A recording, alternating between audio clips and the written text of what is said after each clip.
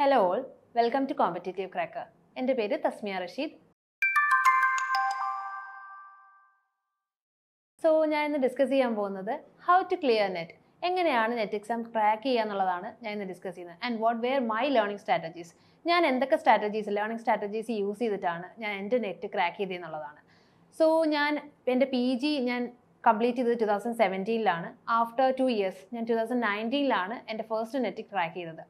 So ഞാൻ 2019 എഴുതിയ സമയത്ത് ഞാൻ ശ്രദ്ധിച്ചിരുന്നൊരു കാര്യം എന്ന് പറയുന്നത്, ഞാൻ വളരെ കാഷ്വലായിട്ടാണ് അങ്ങനെ ഒരു നാഷണൽ എക്സാമിന്, ഒരു സെൻട്രൽ ലെവൽ എക്സാമിന് എടുത്തിട്ടുണ്ടായിരുന്നത്. സോ എൻ്റെ PG സിലബസ് മാത്രമായിരുന്നു എനിക്ക് ഫെമിലിയർ ആയിട്ടുണ്ടായിരുന്നത്. ഞാൻ അത് മാത്രമേ പഠിച്ചിട്ടുണ്ടായിരുന്നുള്ളൂ. ഞാൻ വലിയൊരു പ്രിപ്പറേഷൻ ഒന്നും ചെയ്തിട്ടുണ്ടായിരുന്നില്ല. സോ ഞാൻ ഫസ്റ്റ് 2 അറ്റംപ്റ്റ്സിലും എനിക്ക് വളരെ മൈന്യൂട്ട് മാർക്സിനായിരുന്നു, പോയിന്റ് മാർക്സിനായിരുന്നു എനിക്ക് മിസ്സായിക്കൊണ്ടിരുന്നത്. So for my third time ഞാൻ കുറച്ചും കൂടി പ്ലാൻഡ് ആയിരുന്നു. സോ ഇപ്രാവശ്യം എനിക്ക് ക്രാക്ക് ചെയ്യണം, ഇതൊരു കാഷ്വൽ എക്സാം അല്ല, this is something very serious. അതുകൊണ്ട് തന്നെ ഞാൻ വളരെ സീരിയസ് ആയിട്ട് പഠിച്ചാൽ മാത്രമേ, കുറച്ച് പ്ലാനിങ് എടുത്താൽ മാത്രമേ എനിക്ക് കോഴ്സ് അല്ലെങ്കിൽ എനിക്ക് ഈ ഒരു എക്സാം ക്രാക്ക് ചെയ്യാൻ പറ്റൂ എന്നുള്ള ആ ഒരു സീരിയസ്നെസ് കൊണ്ടുവരികയാണ് ഞാൻ ആദ്യം ചെയ്തത്. ഇത് ഒരു വളരെ കാഷ്വലായിട്ട് നമുക്ക് ക്രാക്ക് ചെയ്യാൻ പറ്റുന്ന ഒരു എക്സാം അല്ല എന്നുള്ളൊരു ബോധം എനിക്കുണ്ടായിരുന്നു. So what I did was, ഞാൻ ആദ്യം തന്നെ എൻ്റെ ലേണിംഗ് സ്ട്രാറ്റജീസ് പറയുകയാണെങ്കിൽ, ഞാൻ ആദ്യം ചെയ്ത കാര്യം, ഞാനൊരു പ്ലാനിങ് ക്രിയേറ്റ് ചെയ്തു. എനിക്കൊരു പ്രത്യേക സ്റ്റഡി പ്ലാൻ വേണം. ഞാൻ അറ്റ് ദി എക്സാമിൻ്റെ ആ ഒരു എൻഡ് വരെ ഞാൻ എന്തൊക്കെ ചെയ്യണം എന്നുള്ളത്, ഞാനൊരു 3 months പ്രിപ്പറേഷൻ ആയിരുന്നു ആക്ച്വലി എൻ്റെ ഫസ്റ്റ് നെറ്റ് ക്രാക്ക് ചെയ്യാൻ എടുത്തിട്ടുണ്ടായിരുന്നത്. സോ ആ 3 monthsലെയും ഓരോ സിംഗിൾ ഡേയിലും ഞാൻ എന്ത് പഠിക്കണം, ഏത് ടെസ്റ്റ് എടുക്കണം, ഏത് രീതിയിൽ പഠിക്കണം എന്നുള്ളത് ഞാൻ പ്ലാൻ ചെയ്ത് വെച്ചിട്ടുണ്ടായിരുന്നു. ആ പ്ലാനിങ് ആണ് സത്യം പറഞ്ഞാൽ എന്നെ ആ ഒരു end to the exam move on ചെയ്തത്. ആ ഒരു ഫസ്റ്റ് 21 days എന്ന് പറയുന്നത് എനിക്ക് വളരെ ഹെക്റ്റിക് ആയിരുന്നു. ഞാൻ ആർട്സ് സബ്ജക്റ്റ് പഠിച്ചു, ഞാൻ ഇംഗ്ലീഷാണ് എൻ്റെ സബ്ജക്റ്റ് എന്ന് പറയുന്നത്. സോ ആർട്സ് പോലൊരു സബ്ജക്റ്റ് പഠിച്ചു, ലിറ്ററേച്ചർ പോലൊരു സബ്ജക്റ്റ് പഠിച്ചിട്ട് വളരെ സബ്ജക്റ്റീവായിട്ട് പഠിച്ചു വന്നിട്ട് ഒരു കോമ്പറ്റേറ്റീവ് എക്സാമിന് ഒബ്ജക്റ്റീവ് പോയിന്റ്സ് പ്രിപ്പയർ ചെയ്യുക എന്ന് പറയുന്നത് it was A Herculean task, വളരെ ഒരു ഹെർക്കുലിയൻ ടാസ്ക് ആയിരുന്നു എനിക്കത്. സോ ഒരു ഫസ്റ്റ് 21 days അല്ലെങ്കിൽ ഫസ്റ്റ് 3 weeks എന്ന് പറയുന്നത് ഞാൻ അതിന് വേണ്ടിയിട്ട് വളരെ സീരിയസ് ആയിട്ട്, വളരെ ഹെക്റ്റിക് ആയിട്ട് ഞാൻ അതിന് വേണ്ടിയിട്ട് ഇരിക്കുകയാണ് ചെയ്തത്. സോ ഞാൻ അതിന് മുമ്പ് ചെയ്തിരുന്ന ഒരു കാര്യം, പേപ്പർ 1 എനിക്ക് കുറച്ച് ക്വസ്റ്റ്യൻസ് ഒക്കെ അറിയാം. So paper 1 is so easy എന്നുള്ളൊരു വല്ലാത്ത പ്രിജുഡിസ് എനിക്കുണ്ടായിരുന്നു. ആദ്യം തന്നെ ഞാൻ ആ പ്രിജുഡിസ് മാറ്റി വെച്ചു. ഈവൻ 50 ക്വസ്റ്റ്യൻസ് മാത്രമേ paper 1 നിന്നുള്ളെങ്കിലും paper 1 is equally important as paper 2. അതെനിക്ക് പിന്നീട് മനസ്സിലായ കാര്യമാണ്. ഈ 50 ക്വസ്റ്റ്യൻസ് എന്ന് പറയുന്നത് നമുക്ക് ഈസിലി സ്കോർ ചെയ്യാൻ പറ്റുന്ന ഒരു ഏരിയ ആണ്. ഈവൻ ദോ പേപ്പർ 2 കുറച്ച് വൈഡാണ്, അവിടെ പോകുന്ന മാർക്സ് എല്ലാം നമുക്ക് പേപ്പർ 1 കുറച്ചും കൂടി സ്കോർ ചെയ്യാൻ പറ്റും. സോ ഞാൻ ആദ്യം ചെയ്ത കാര്യം, ഈ പറഞ്ഞതുപോലെ ഒരു സ്റ്റഡി പ്ലാൻ ക്രിയേറ്റ് ചെയ്തു. ഓരോ സിംഗിൾ ഡേയും ഞാൻ എന്ത് പഠിക്കണം, ഏത് ടെസ്റ്റ് എടുക്കണം, ഏത് പ്രീവിയസ് ഇയർ ക്വസ്റ്റ്യൻ ചെയ്യണം, അതേപോലെ തന്നെ ഓരോ വീക്കെൻഡിലും ഓരോ മന്തിലും ഞാൻ ഏതൊക്കെ റിവിഷൻ ചെയ്യണം എന്നുള്ളൊരു കൃത്യമായ പ്ലാൻ എനിക്കുണ്ടായിരുന്നു. സോ ഞാൻ ആദ്യം ആ ഒരു പ്ലാൻ ചെയ്തു വെച്ചു. അതിനുശേഷം 10 വർഷത്തെ ഒരു പ്രീവിയസ് ഇയർ ക്വസ്റ്റ്യൻസ് ഞാൻ കളക്ട് ചെയ്ത് വെച്ചിട്ടുണ്ടായിരുന്നു. ഞാൻ കഴിഞ്ഞ ഈ ലേറ്റസ്റ്റ് നെറ്റ് ഞാൻ ക്രാക്ക് ചെയ്തപ്പോൾ പോലും എന്നെ ഹെൽപ്പ് ചെയ്ത് എനിക്ക് ബെനിഫിഷ്യലായ ഒരു എലമെന്റ് എന്ന് പറയുന്നത്, ഞാൻ എത്രത്തോളം ടെസ്റ്റ് എടുത്തോ ആ ടെസ്റ്റുകളായിരുന്നു എനിക്ക് ഏറ്റവും ബെനിഫിഷ്യലായിട്ട് തോന്നിയത്. ഞാൻ മാക്സിമം PYQs അറ്റൻഡ് ചെയ്തിട്ടുണ്ടായിരുന്നു. അതുപോലെ എനിക്ക് കിട്ടാവുന്ന ടെസ്റ്റുകളെല്ലാം, ഈവൻ ദോ ഒരു ദിവസം എനിക്ക് പഠിക്കാൻ പറ്റിയില്ലെങ്കിൽ പോലും, ആ ഒരു പോർഷൻ എനിക്ക് കവർ ചെയ്യാൻ പറ്റിയില്ലെങ്കിൽ പോലും, ഞാൻ ആ ഒരു PYQs എടുക്കുമായിരുന്നു, ഞാൻ ആ ഒരു ടെസ്റ്റുകൾ എടുക്കുമായിരുന്നു. എനിക്ക് ഏറ്റവും കൂടുതൽ ബെനിഫിഷ്യൽ ആയത് ആ ഒരു ടെസ്റ്റുകളാണ്. അതേപോലെ തന്നെ രണ്ടാമത്തെ പോയിന്റ് എന്ന് വെച്ചാൽ, അതേപോലെ തന്നെ 2 പേപ്പറിനും ഞാൻ ഒരേ ഇമ്പോർട്ടൻസ് ആണ് കൊടുത്തത്. ലൈക്ക് ഞാൻ ഇങ്ങനെ പ്ലാൻ ചെയ്തു, 2+1 എന്നുള്ള രീതിയിൽ പ്ലാൻ ചെയ്തു. 2 hours ഞാൻ എന്തായാലും പേപ്പർ 2 പഠിക്കും. 1 hour എന്ന് പറയുന്നത് ഞാൻ എൻ്റെ പേപ്പർ 1 വേണ്ടി സ്പെൻഡ് ചെയ്യും. +1 hour എന്ന് പറയുന്നത് ഞാൻ PYQ എടുക്കാൻ വേണ്ടി സ്പെൻഡ് ചെയ്യും എന്നുള്ളതായിരുന്നു. ഞാൻ ഈവൻ ദോ ഒരു ദിവസം എനിക്ക് പഠിക്കാൻ പറ്റിയില്ല, എന്തെങ്കിലും ഡിസീസ്ഡ് ആയിപ്പോയി അല്ലെങ്കിൽ മറ്റെന്തെങ്കിലും റെസ്പോൺസിബിലിറ്റി വന്നാൽ പോലും, അന്നത്തെ ദിവസം ഞാൻ ഒരു 1 hour എങ്ങനെ വന്നാലും ഞാൻ ആ PYQന് വേണ്ടി സ്പെൻഡ് ചെയ്യുമായിരുന്നു. ഈവൻ ദോ എനിക്ക് ഓഫ്ലൈനായിട്ട്, മീൻസ് പേപ്പർ പെൻ എന്നുള്ള മെത്തേഡിൽ യൂസ് ചെയ്യാൻ പറ്റിയില്ലെങ്കിലും, ഞാൻ ഫോണിൽ ചെയ്യുന്ന രീതിയിൽ ഞാൻ PYQs സെറ്റ് ചെയ്ത് വെച്ചിട്ടുണ്ടായിരുന്നു.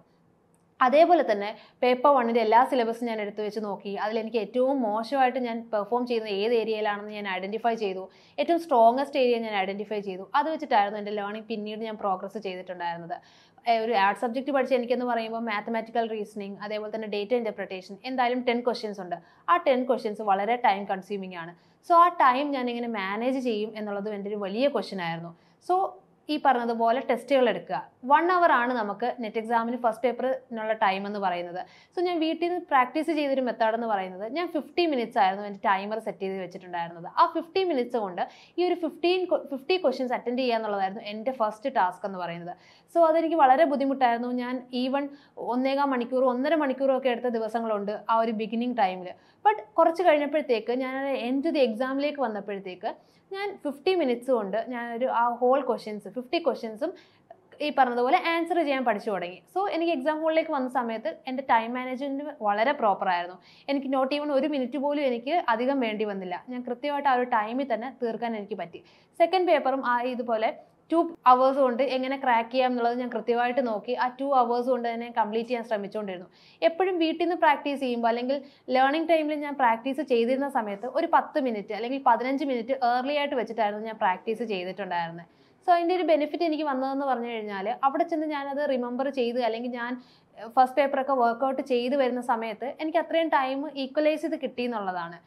പിന്നെ ഒരു കാര്യം എന്ന് പറയുന്നത്, ഞാൻ ക്വസ്റ്റ്യൻസ് ചെയ്തിരുന്ന സമയത്ത് ഞാൻ ചെയ്തൊരു ഫോർമാറ്റ് എന്ന് പറയുന്നത് അതിൻ്റെ കൃത്യമായ പ്ലാനിങ്ങിലും അതേപോലെ തന്നെ ടെസ്റ്റുകൾ എടുക്കുമ്പം ഞാൻ കോണ്ടന്റ് ഒത്തിരി പഠിച്ചാലും എനിക്ക് വന്നിരുന്ന മറ്റൊരു പ്രോബ്ലം, എനിക്ക് ഈ ക്വസ്റ്റ്യൻസ് വരുമ്പോൾ എങ്ങനെ ആൻസർ പിക്ക് ഔട്ട് ചെയ്യും എന്നുള്ള കൺഫ്യൂഷൻ നല്ല രീതിയിലുണ്ടായിരുന്നു.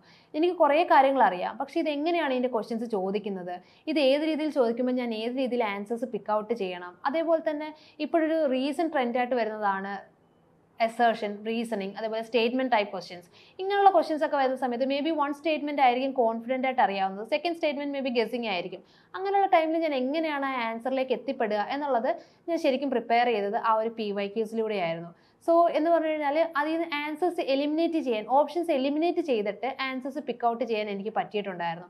ഈ റീസെൻറ്റ് നെറ്റ് ഞാൻ ക്രാക്ക് ചെയ്തപ്പോൾ പോലും ഈവൺ ആഫ്റ്റർ 2 or 3 years എന്ന് പറയുമ്പോൾ വലിയൊരു ഡ്രാസ്റ്റിക് ഡിഫറൻസ് ഉണ്ടായിരുന്നു. നല്ല രീതിയിൽ പാറ്റേൺ ചേഞ്ച് ഉണ്ടായിരുന്നു. Even though content is the same, pattern change നല്ല രീതിയിലുണ്ടായിരുന്നു. പക്ഷേ എന്നിട്ടും എനിക്ക് ക്ലിയർ ചെയ്യാൻ പറ്റിയതിൻ്റെ ഫസ്റ്റ് ഫാക്ടർ എന്ന് പറയുന്നത് ഞാൻ എടുത്ത ടെസ്റ്റുകളുടെ ബെനിഫിറ്റാണ്. എത്രത്തോളം ടെസ്റ്റുകൾ എടുത്തോ അത്രത്തോളം ബെനിഫിഷ്യൽ ആയിട്ടാണ് എനിക്ക് പിന്നീട് തോന്നിയത്.